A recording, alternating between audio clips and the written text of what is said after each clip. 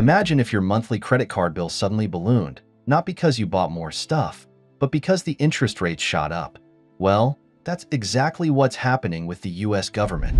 This year alone, for the first time ever, we're paying over $1 trillion just in interest on our national debt, which is now over $35 trillion. That's a staggering amount of money that could be used for schools, roads, or healthcare, but instead, it's going toward paying off the cost of borrowing. Today, we're going to explore why this is happening, what it means for you, and how it could affect the future of our economy and your wallet. Now, you may be wondering, why is this happening? Well, the Federal Reserve has kept interest rates higher for a while now, trying to get inflation under control. When rates are high, borrowing becomes more expensive, and that applies to everyone, including the government. So, what's happening is the interest on the debt is piling up faster than ever before. Think of it like carrying a balance on your credit card, where only paying the interest is costing you a fortune, but you still haven't touched the actual balance itself. This leads us to the first big thing to think about. Every day, the US is paying about $3 billion in interest alone. That's $3 billion every single day, including weekends. Just a couple of years ago, that number was closer to $2 billion. But with rising interest rates, we've seen this huge jump in daily payments. So, it's not just a big number for the year. This is something that's growing quickly. And well, who's paying for that? You guessed it, all of us, through taxes and government spending priorities. So then, why does this matter to you? When the government spends so much money just on interest, that's money that isn't being used for other things like infrastructure, education, or healthcare. It also means the government may have to borrow even more to cover its other expenses, which just makes the debt larger. And larger debt means even more interest payments in the future. It's kind of like a cycle that keeps feeding into itself.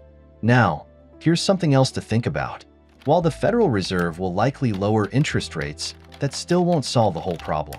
Sure, lower rates could bring down daily interest payments a little bit. Right now, some experts are saying that a 1% rate cut could reduce daily interest payments from $3 billion to $2.5 billion. But, and here's the catch, the national debt is still increasing, and future administrations are expected to keep adding to it. So, even with lower rates, the total amount of debt means those interest payments will continue to be a huge part of the budget. And, speaking of future administrations, there's a lot of debate about how much more debt we'll be adding in the years to come.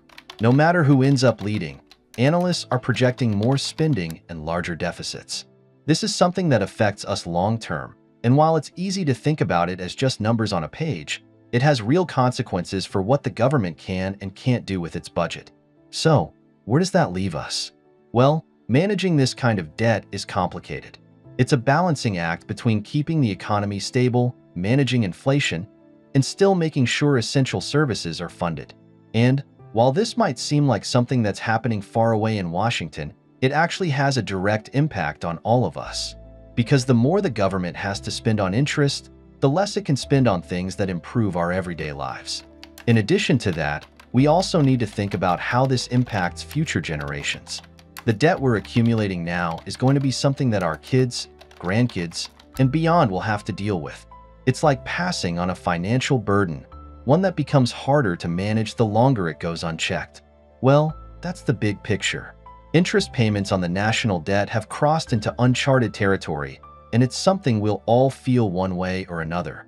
What can we do?